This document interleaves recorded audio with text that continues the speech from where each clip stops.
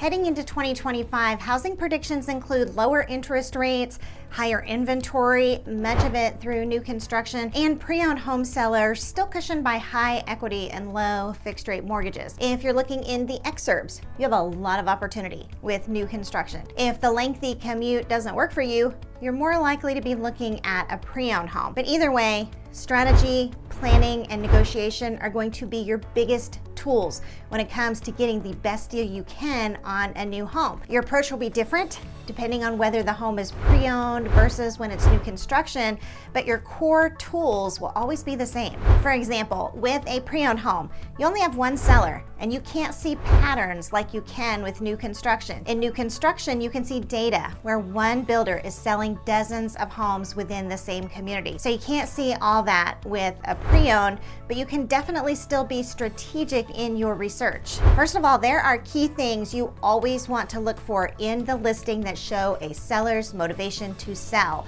Things like long days on the market and signs of a divorce situation where a closet is mostly empty. All right, that's a good start. Other things like when the home is vacant can potentially be a sign that a seller's paying 2 mortgage payments and will really want to get that home sold. A good agent should also pay attention to how the listing agent interacts with them. For example, a listing agent who responds very quickly and shows a lot of flexibility is another good sign of the seller's motivation.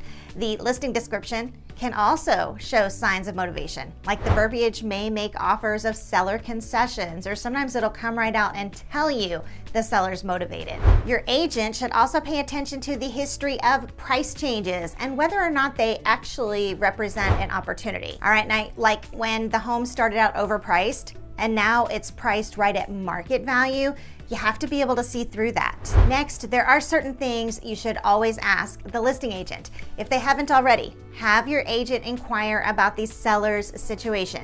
Like many times, the listing agent will be very open and you can get some great information on how motivated they are or what factors may make them more motivated. Another strategy to employ with pre-owned homes is to look for the dated home that is in otherwise good condition, because I can promise you those homes will sit. Now, you may be thinking that you don't want an outdated home. Well, you're not the only one. Buyers want updated, shiny, and new, and sellers know it. By going for the home that looks outdated but has great bones, you may get yourself a fantastic deal and then be able to update the home exactly how you like it. What you want to do is look for phrases like as is. But if you're going this direction, okay, I must warn you to read the seller's disclosure closely. This is only a good strategy if the home's structure is in good condition and doesn't need any major repairs. Okay, we're talking like foundation work. Plus, while you're reviewing the seller's disclosure, you might be pleasantly surprised. I mean, sometimes you can get some amazing bells and whistles by a seller who added all kinds of updates, but just didn't know that replacing the paint and flooring would make it sell faster for a higher price. We spoke with a seller once who'd installed like a super expensive filtration system.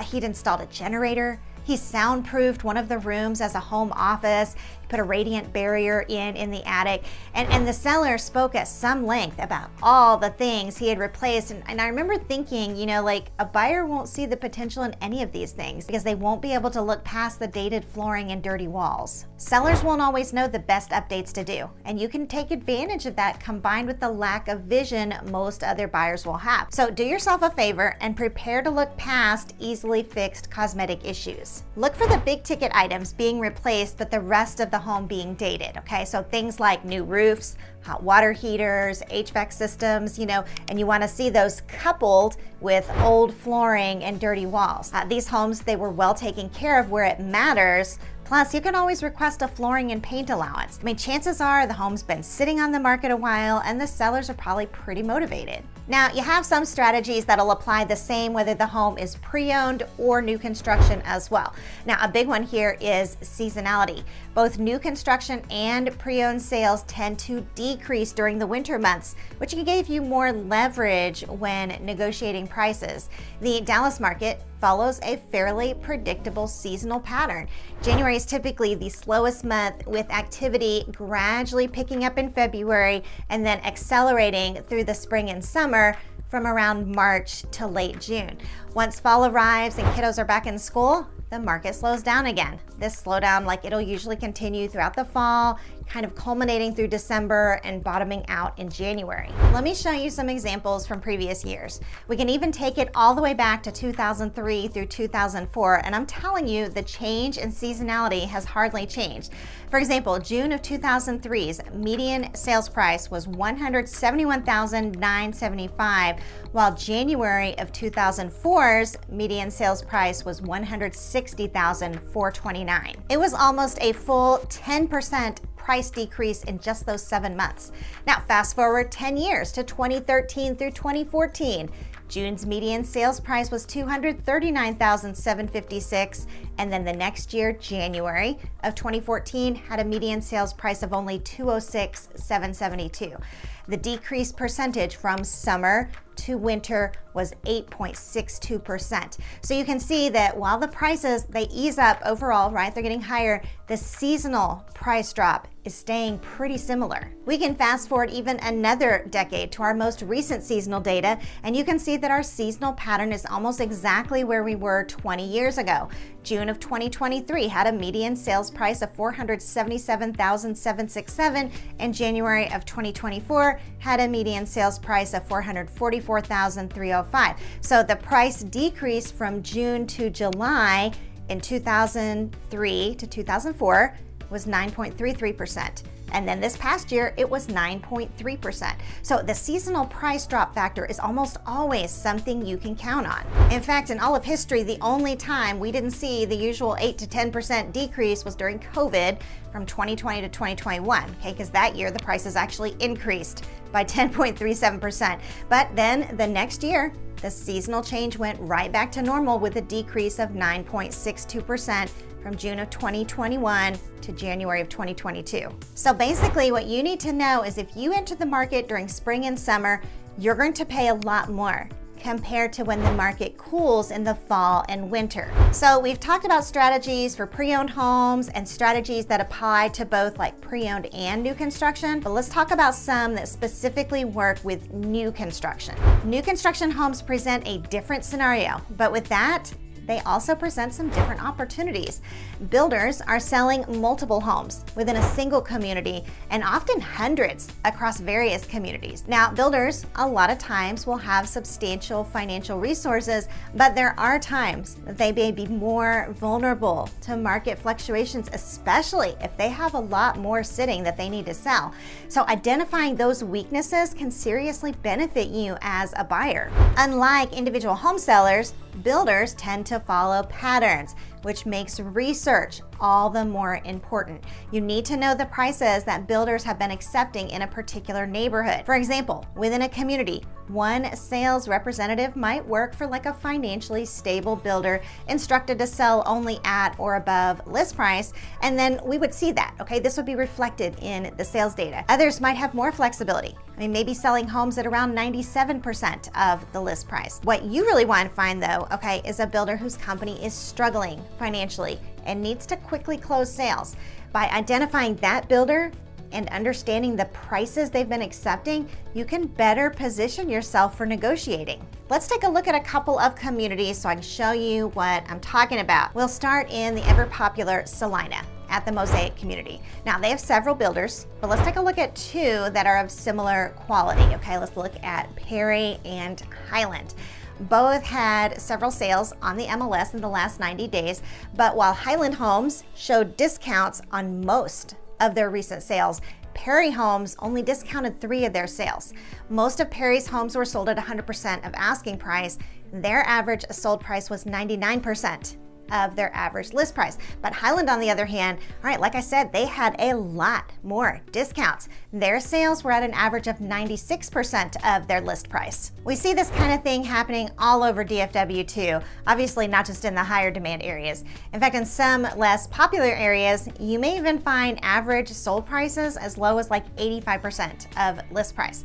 Your goal to find out is what prices are the builders accepting at the community you're interested in, how motivated are they to sell, and how far can you get them to come down in price? Now, you may be saying, Wendy, this sounds great, but where do I find this kind of data? Well, that's a great question, and I'll tell you that you will have to take full advantage of your realtor during your research because Texas is a non-disclosure state. So without access to the MLS, you won't be able to see what builders have actually been accepting price-wise. Plus, gathering this information requires a significant amount of effort, potentially hours of detailed research. And this is a major undertaking. And to be honest, it's unlikely you'll find many realtors willing to invest that much time. In all fairness, it does go above and beyond what's typically expected. Take Royce City, for example. It's a fast-growing suburb east of Dallas.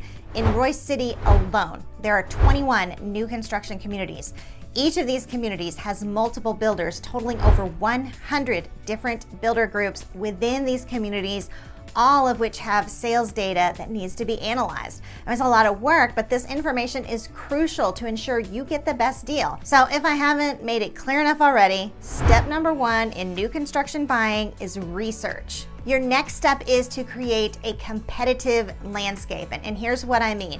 You want to take a good look at the builders in your target area. Review the different communities and floor plan options, and then choose a few favorite builders. You're going to get those builders to compete against each other for your sale. The biggest part of this strategy is ensuring that builders are aware you're considering multiple options. Simply visiting different model homes, okay, that's not going to be enough.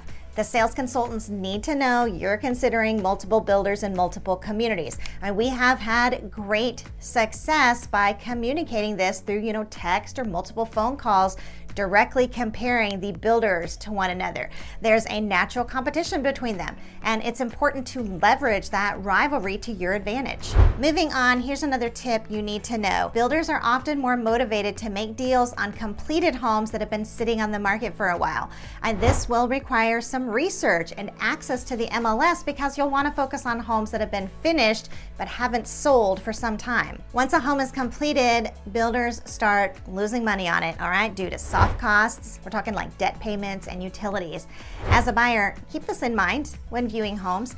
Understanding this gives you leverage to negotiate a better deal. Remember, these tips are most effective, all right, when used together. So imagine how powerful this strategy can be when you combine it with the first 2 steps. Moving on to the next step now, and it is just as important. Keep an eye on monthly and quarterly sales quotas. Sales reps are often given targets for how many homes they need to sell, both from new builds and existing inventory. I mean, maybe they'll receive bonuses for hitting those targets. Knowing when those goals are due can give you an edge in negotiations. Builders will often hint at this, all right? They'll mention incentives that expire on a specific date, which typically aligns with the end of their quarter. Keep in mind, each builder has its own fiscal calendar, and some may work with like monthly rather than quarterly incentives, so you'll need to ask or let your agent ask. The key is to time your home search near the end of their quota period to catch sales reps eager to meet their goals. I mean, this timing can be a powerful bargaining tool. Next up, you'll want to get a knowledgeable third party to negotiate for you.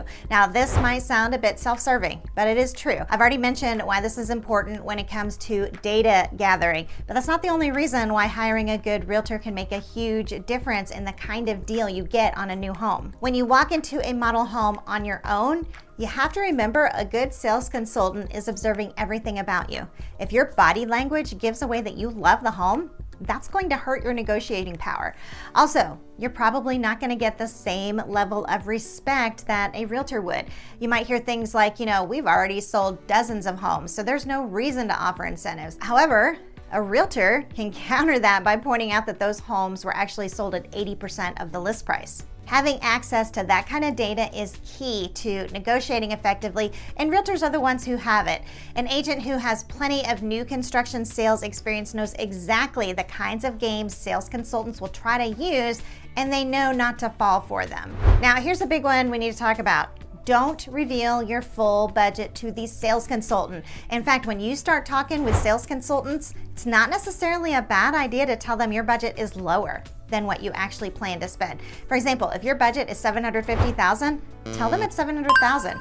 Remember, these reps, they are motivated to close the deal, so let them work to meet that $700,000 mark. All right, yet another strategy is to always compare lenders. Once you've settled on a price, it might seem like you're done, but there's still an important step left. All right, remember how I mentioned that sometimes builders might make you think you're getting a great deal, but it could be a trick? With new construction sales, this is often where that trick will happen, all right? Builders and lenders, they're often affiliated, and they might offer you incentives that seem like a good deal, but actually aren't. So pay close attention to those numbers to make sure a discount is really a discount. Now, it may be that you're flexible with where you buy a home, with your emphasis more on getting the best deal. Well, lucky for you, we've done some of the homework for you. We created a video where we spotlight the most motivated new construction neighborhoods in Dallas. You can watch that video right here. In the meantime, Wendy out.